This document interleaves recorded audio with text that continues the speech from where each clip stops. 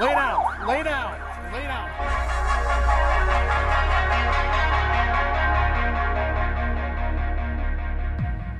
Today we're looking at this rather upsetting video of a 10-year-old kid getting held at gunpoint by the police. This video was recorded on April 16th, 2021 and takes place in Michigan, USA. Now, this situation may seem insane, but there's a really interesting backstory as to how this situation unfolded. And I'll go into the details later on in the video. So let's take a look.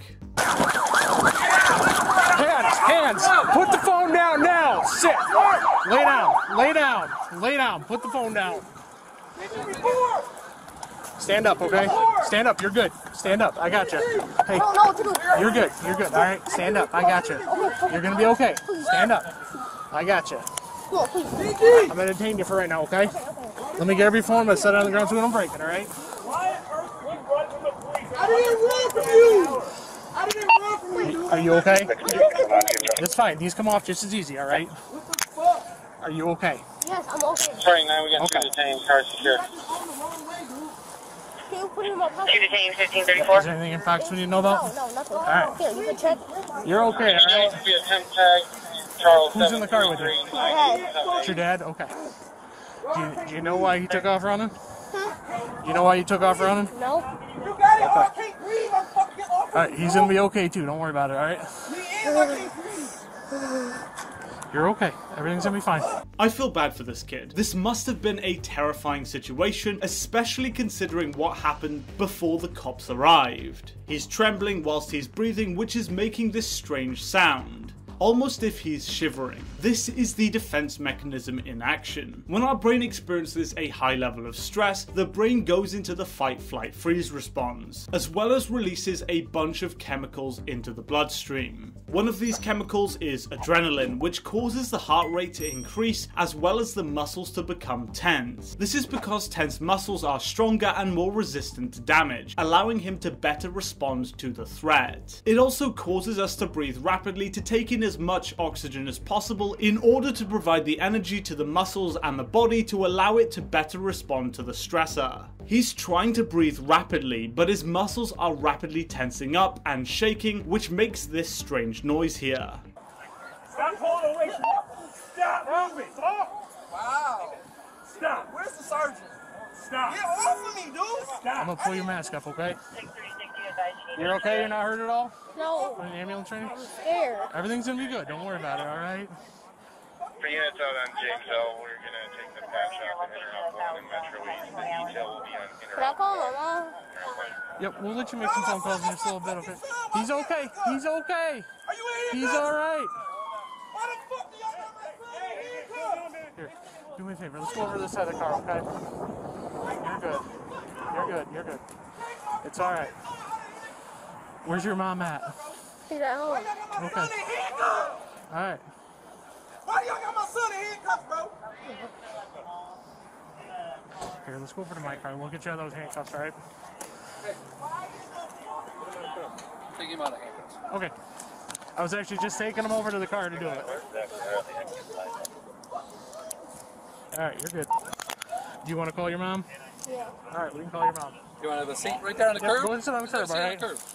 The cop standing by the kid has one hand on his hip.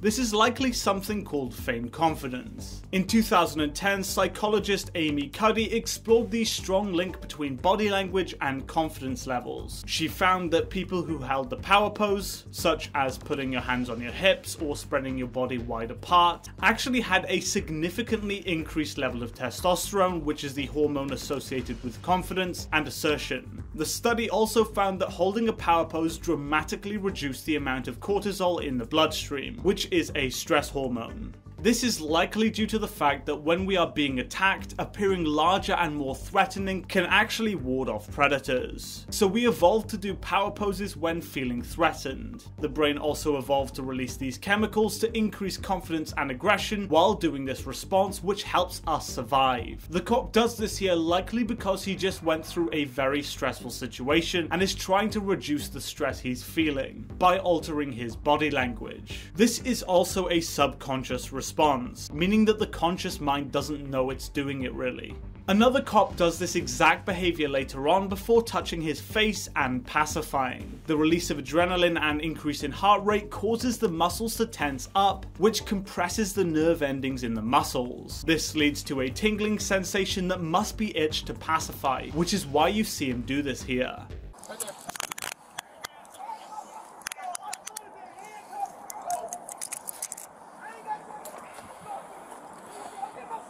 You're good. You can stand. You can sit. It's up to you. I get it. Hello? Yes. You have to come pick me I gotta come pick you up. I don't know. What is it? Huron Street? Here on The Street? Kroger at Huron Street, 94. Kroger on here on Street 94. What do you mean? What's going on? My dad got pulled over. Oh my motherfucking God. I'm on my way. I'm on my way. I'm coming from MC. Tell them I'm on my way. Okay, just tell her everything's okay. He's all right. Okay. So just hurry, but don't hurry, okay? We don't want you to get into an accident. Huron He's okay. Street where? So Huron Street where? Huron Street, 94. We're at the Kroger. At the Kroger by McDonald's.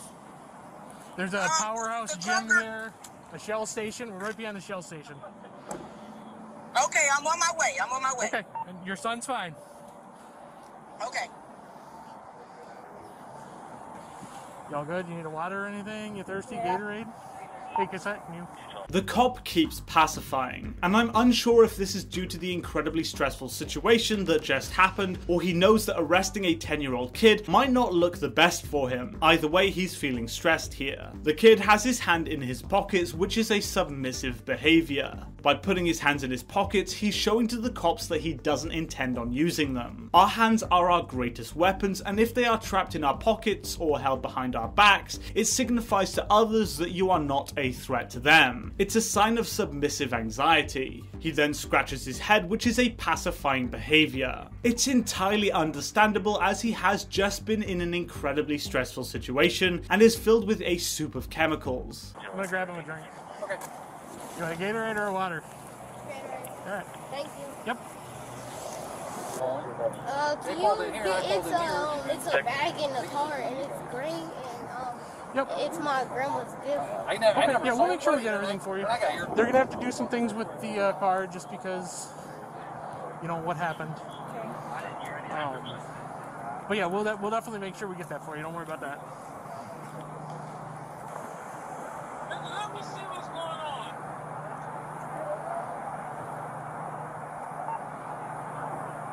I mean, where y'all at? I don't know. Man, so where is your surroundings? Where are you at? Next to Coney Island. Where? Where is it again? It's Huron near Whitaker. Oh, hey. Hello. Huron. Okay, don't start crying. Your mommy on the way? Yeah. Okay. Call me when you get home, okay? Love you. Be strong. You try to get there.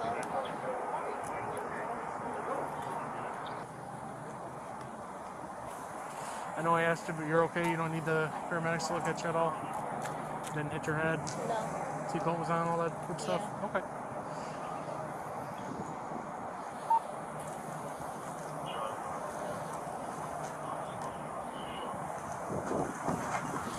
And like I said, sorry about that initial stuff. All right. My dad. Dad wants to go over there. You wanna go see your dad? My dad. Don't forget your Gatorade. Mom's on her way.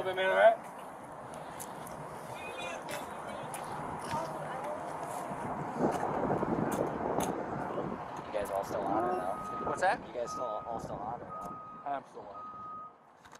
I'm gonna be done here in a second. It's a common theme I'm seeing in these videos of cops always asking other cops if they are recording with their body cameras when they know that they've done something wrong. I don't want to be unfair to them, but it seems like they're asking just to figure out if the others have deliberately turned them off to avoid incriminating themselves. Now, this response may seem really uncalled for, and to an extent it is. However, there is a backstory to this situation. What the video doesn't show is that right before this took place, police officers were called to a Briarwood mall in response to a shooting. As an officer was checking vehicles leaving the mall to try and find the suspect, this car was seen speeding into oncoming traffic to flee the cops. A police chase ensued, and the driver, with his 10-year-old son in the front seat, drove over 100 miles an hour, weaving in and out of traffic on the freeway. He was then cornered when he drove into the town shopping plaza, which is when we see the video begin. The driver, who is the boy's father, was arrested and charged with second-degree fleeing and eluding, possession of stolen property, resisting and obstructing, child abuse, and driving on a revoked license. So this really does give some much needed context to the video.